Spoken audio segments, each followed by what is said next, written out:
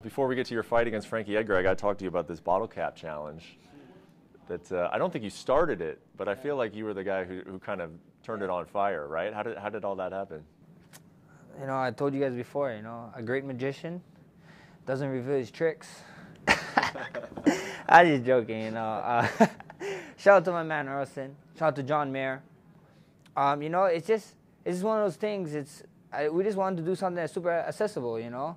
Everybody was bottle flipping, you know. I guess so we turned it to bottle kicking now, you know. It was just cool, you know. The whole thing actually was about doing it. When we did it, I actually have a story, you know. There's this girl, we work out together. Her name is Cleo Moniz. She's pretty known in the surf world. She was a world champion in surfing, and she was like hitting me up like, this is so cool. I was like, you can do it.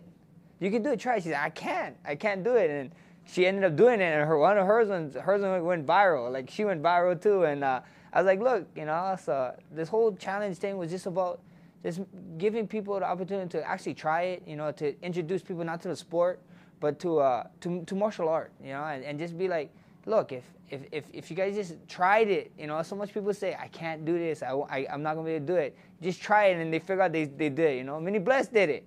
A lot of people started doing it after Mini Bless did it, you know. He was begging me to do it. I was like, look, we got it, he did it, and, you know, it was just about encouraging people to try something, you know, try something that's brand new. It is kind of an intimidating move, though. Like, maybe if you had just, like, you know, punched it off, but the whole spinning part, I think, you know, maybe a lot of people out there are like, no, I don't think I could do that. Good fun. You know, it is what it is. It was just something that, you know, go ahead and try it. Never say never.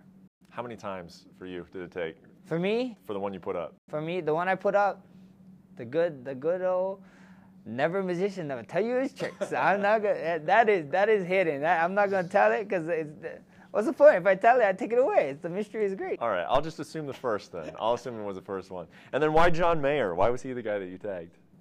Why not? You know, why not? A lot of people don't know John Mayer. You know, when I tagged John Mayer, a lot of people was like being like, oh, yeah, I don't know why you tag a guitarist, a singer. You know, I was like, the dude did it better than some martial artists I saw. You know, dude's a legend. You know, and just why not? You know, it's just fun challenge, and just show it to someone.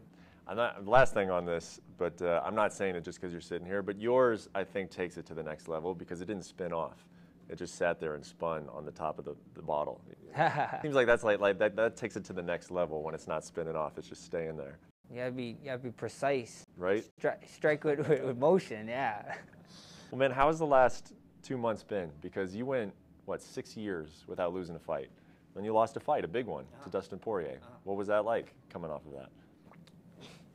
It's like I said, you know, life is like roadblocks, you know, chutes and ladders. That's what it is, you know. The first time I lost to Dustin, we had to rebuild. You know, I had to rebuild. I had to add new coaches on my team. My body looked different after that first one, and you know, this second one, you're not gonna change. You know, it's not gonna change nothing. This is the second one. We get to rebuild. You guys get to look forward to a new and improved myself. You know, whatever you guys saw in April.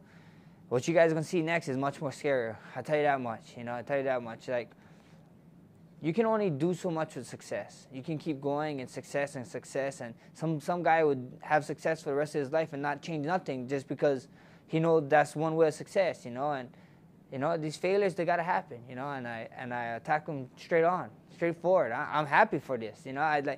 Things happen for a reason. I truly believe things happen for a reason. That fight happened for a reason. That place, that time, it had to happen in this life, and you guys gonna see a new and improved Bless. You know, if you want to be the best, you gotta beat the best, and the best is Bless, baby. Well, you strike everyone as such a carefree guy. You know, anytime you're on camera or what you're posting on your Instagram. But then, you know, last year you spoke about being a little depressed. You know, after everything that you went through with the health. Was there a grieving period? Was there like a tough emotional period after that loss? You know, I was able to move on. You know, there's not that. You know, it is what it is.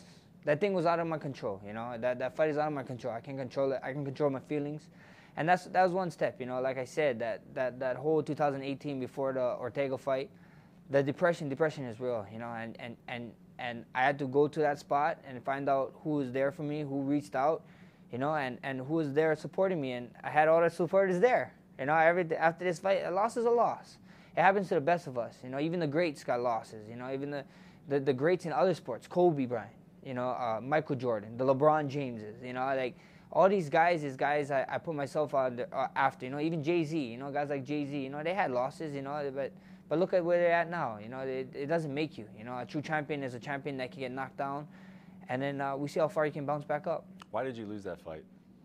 I did my homework, my coaches watched, and, I can sit here, I can tell you a bunch of reasons, right, why I did and what happened, but I ain't going to do that, it happens, Right now, me saying anything of what happened that last fight was so close that if I talk about it, it's excuses, and I'm not going to do that, Poirier beat a champion that night, therefore he's a champion, and at the end of the day, I can talk about the first Poirier loss because that's so long time ago. That's years, and that's why. But to talk about that, it's so fresh, it's so brand new. It's like it's going to sound like a complainer. I ain't no complainer, and I ain't about taking away from someone's win. He beat the best Max. I trained, I did my camp, I did everything that I usually do. He's just a better man. He was just a better man that night, and respect to him. How would you characterize how it has affected your career? I mean, I think media members and fans can sit there and say, hey, man, I mean, he was online to face Khabib. Yeah. A lot of people were excited about that fight. If he beats Khabib, is Conor next? Double champion, this and that. You put it in your words, though. How does that loss affect your career?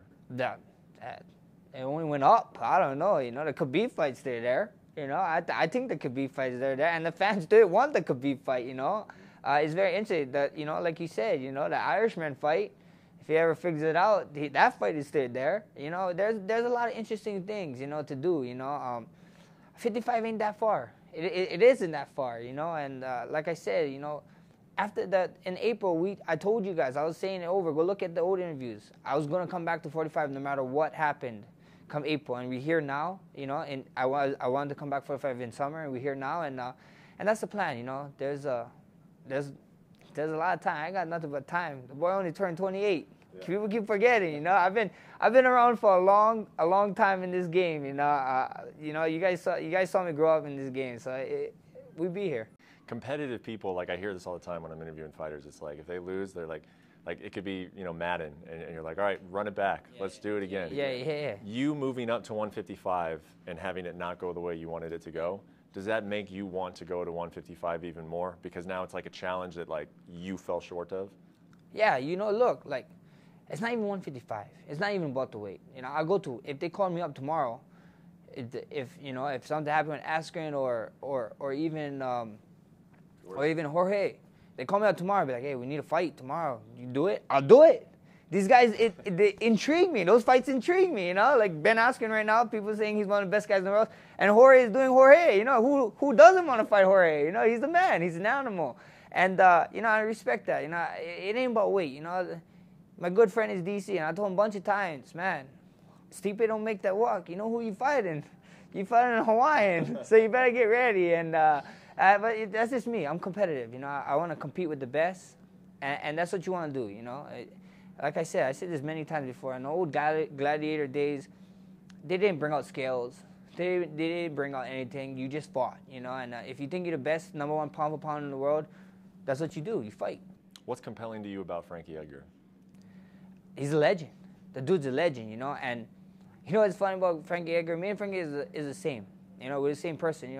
We'd go in there, we'd compete, and we fight to the death. We both want to fight to the death, And for me to say that, though, I don't want to kill the guy, We probably should be friends after, We probably should be friends, His coach, my team likes his team like our team, I talk to Coach Henry here and there on top of Instagram, And I don't know if he's trying to get info or whatever, but it's cool, We should probably be friends after this fight for sure.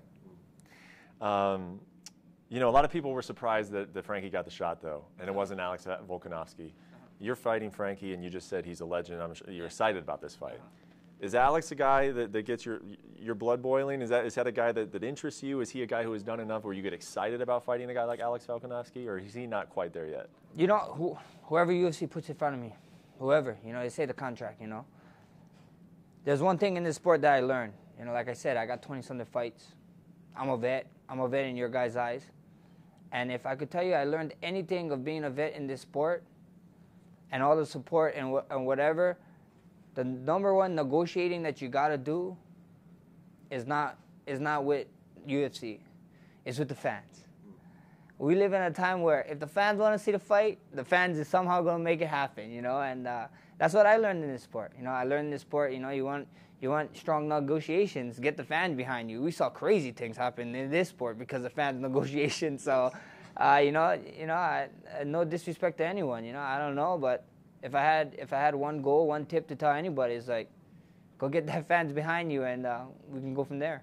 Well, I agree with you that Frankie, Alex, whatever it is, you're headed to 155 someday. And Khabib, if he's still there, the interest is going to be there. Tony Ferguson, Conor McGregor, all those fights are up there at 155. But I do want to ask you, Dustin and Khabib, a guy you studied, you were prepared to fight in Brooklyn, and then a guy you did fight in Dustin, who gets it done? We see what happens. That's the beautiful thing. We see what happens. I can't wait. I'm gonna just be a fan, and just enjoy the fight. Just enjoy the fight. I think it's big. I think so. Where Dustin is at his career, I think it's the perfect timing. Where Khabib is at in his career, I think it's the perfect timing. I think it's gonna be an exciting fight, and it's kind of crazy that it's gonna be in Abu Dhabi, and you just see the kind of videos people posting up that they building their arena right now. It's gonna be ready, so it's pretty cool. It's pretty dope. Maybe if maybe your boy be around 55 that time of the year, just in case. Do it when you see those videos. There's a part of you like, I wish that was me. The competitive side for sure. Who doesn't want to go to Dubai? You kind of crazy if you don't want to. I just want to go to Dubai to go see the grave, the airport grave, where they leave, like, people leaving $100,000, $500,000 cars there because they just leave the country because they don't want to pay them anymore. I'm like, what? I heard they got Lambos and stuff as police cars. Yeah. That's the place I want to go, but I know they got a bunch of crazy laws, so Mini Bless might have to stay home because it might be wilding out there too much. So yeah, that's about it. All right, well, last question. You didn't give me a prediction on the fight, which is fine, but tell me one thing. What is the biggest thing you learned about Dustin Poirier in those 5 rounds you spent with him? Man, what I already knew. I knew he's a tough guy, and when Khabib fight tough guys, like Ala Quinta and stuff, that prove that, look, I'm not going nowhere, I'm staying here, it becomes an interesting fight. So it's going to be amazing. It's going to be amazing. I got nothing but respect for Dustin. I got nothing but respect for Khabib, and may the best man win. You win your fight against Frankie Edgar, you have any interest in flying to Abu Dhabi just to be a spectator for that one? Yeah, we see what happens. UFC hit my line. UFC can fly me wherever. They put me first class, so Abu Dhabi, I'm here for it. UFC travel department, hit me up, right? 100%. 100%. We need some autographs or something, I'm there. Cool. Well, thanks so much, man. Thank you. Best of luck with the rest of camp. Looking forward to Edmonton. Thank you, brother. Thanks for watching ESPN on YouTube. For more sports and analysis, download the ESPN app. And for live streaming and special content, subscribe to ESPN+.